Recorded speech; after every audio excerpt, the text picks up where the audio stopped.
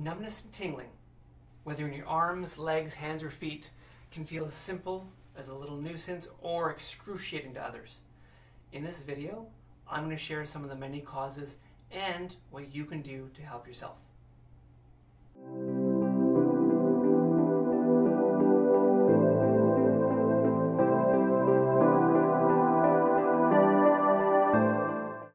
I'm Dr. Josh Gelber from Annex Family Chiropractic in Toronto. Now there's many things that can cause numbness and tingling in the hands or feet. Both WebMD and Spine-Health.com discuss and share these similar details and findings, and you can see the links in the description below. Falling asleep in your arm or pinching the nerve in your leg from sitting too long, they'll cause temporary compression of the nerves. However, the way most people live is what will cause a more permanent compression, leading to serious nerve-related conditions.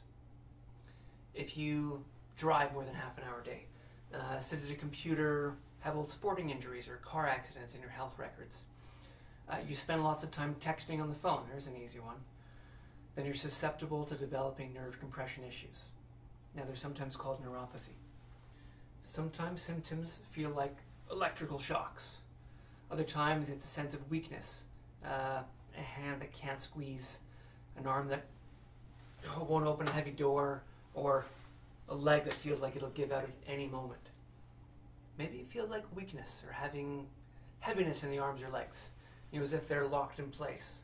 Could feel like odd sensations, as if wearing a tight glove or stockings, or simply just feeling clumsier with your hands or dropping things more often for no apparent reason. Now there's worse situations where there's a chronic throbbing that occurs.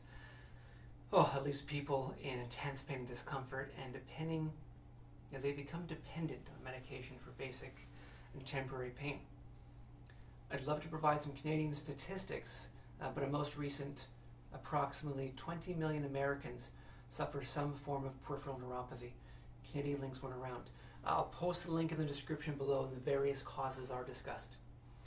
But in my 14 years of clinical experience, what causes numbness and tingling usually comes down to one of three things: a problem with the wrist, a problem with the elbow, and a problem with the neck.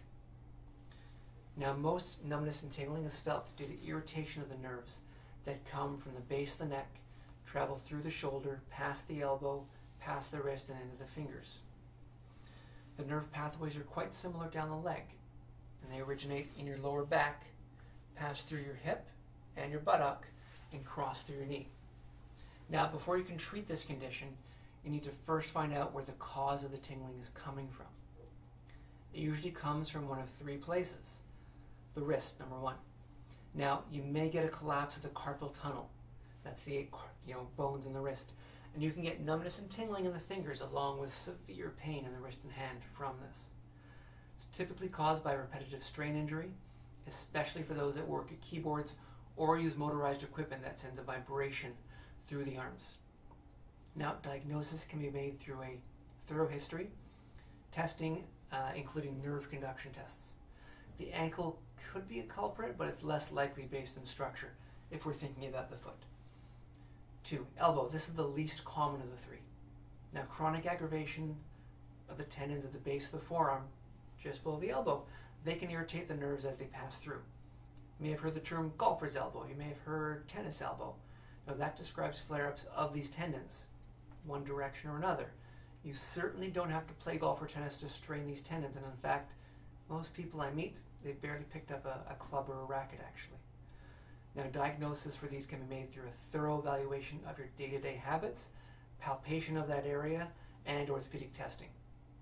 Similar details do apply to the knee as a least common source. The neck. Now, it's the most common of the three. Every peripheral nerve in the body attaches to the spinal cord at some point. And to reach it, it travels through small holes in the sides of the spine, like these. Now these holes can become closed by localized inflammation, bone spurs, spinal disc degeneration, or spinal misalignment. This can be caused by prior accidents or poor posture over time. Now if they're close enough, they can irritate the nerves that go down to the hand. Diagnosis can be made through a thorough history, nerve scan, x-ray, and orthopedic testing. If you're dealing with leg symptoms like sciatica, replay what I just said about the neck, but replace it with a low back. I've heard multiple examples and attempts at treating this issue too. People will take muscle relaxants, anti-inflammatories, over-the-counter meds, and even painkillers. They've rubbed this cream, they've applied that gel, they've used a heating pad, cold pack, hot showers, Epsom salt baths, massage therapy, and constant stretching. Now, all of those are useful and they're positive modalities, but they're not always able to address the dominant cause. That's the key. I've met people who've had one or multiple surgeries, whether on their wrists, somewhere in their spine, and while in many cases the symptoms and the severity were improved, they weren't resolved long term. You know, when someone merely treats the symptoms with painkillers or anti-inflammatories, they get great short-term relief, but the greater incidence of recurrence. And we know that means that it comes back. Now, this problem becomes more difficult to treat the more often you've had it. You're likely watching still and now because you want to help yourself. Good. I found that these three really common habits, they always make things worse. So here's what you can do about them. Texting. Watch your posture. When your head is flexed forward for prolonged periods of time, you're scrolling social media, you're playing a video game, the spinal cord gets stretched and the nerves in your lower neck are under tension. It's especially the case while you're doing this in bed with your head propped forward in a pillow. I know it's comfortable, it's relaxing, end of day. As your mom always said, sit up straight. You know, the same position with a book, it's no better either. If you're slouching as you do those activities, that same neck tension will put a pull on your spinal cord and the nerves all the way into your lower back. And that can trigger issues with the feet and legs as well. Not taking breaks. The muscles in your forearm fatigue over time when you're doing activities that use them. Typing on a keyboard, digging holes in the garden, trimming in the grass, staying bent over, slouching, other activities with your hands, lower back, they'll tire out the forearm and the wrist, they'll tire out this area, leading to inflammation and pressure on the nerves. So take breaks, stretch arms, legs, back, spine regularly. Okay, watch your sitting time. Because when we sit, it actually decreases the natural and normal arc of the spine, puts more pressure on the nerves for as long as you sit. Third thing, get the right pillow. If your pillow is too high or too low, it puts tension at the base of your neck.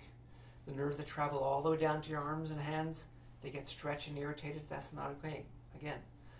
And once irritated, the body causes inflammation and the numbness cycle can begin. When you're lying on your side, your pillow should be the right size to keep your neck straight, not up or down, not tipped up or down. And on your back, there should be a support under your neck. Otherwise, you're going to get that inflammation and aggravation. If you're finding yourself at an impasse and you're not getting the relief you want, proper evaluation should at least include a nerve scan. Not a nerve conduction test, but a nerve scan to evaluate any stress on the nerves. It should include an x-ray to evaluate the alignment of the lower neck, lower back, and possibly orthopedic testing of the neck, shoulder, elbow, wrist areas, when we're talking the top. Many people get a lot of orthopedic tests, they get them with great professionals, but they're missing nerve system tests. Now, I can speak to a lot of professionals in a general way, and there's a lot of people who want to and may be able to help. Within chiropractic, there's two common approaches with different analysis and care. There's chiropractors who focus specifically on symptoms, and they want to deliver optimal relief. And the others whose focus is more about determining and removing the cause of the pain and symptoms. Both great options. You should seek out the type of chiropractor you want based on what you want to achieve. And if you've got questions about finding an ideal chiropractor, please ask a question below, make a comment, and I'll be glad to answer it.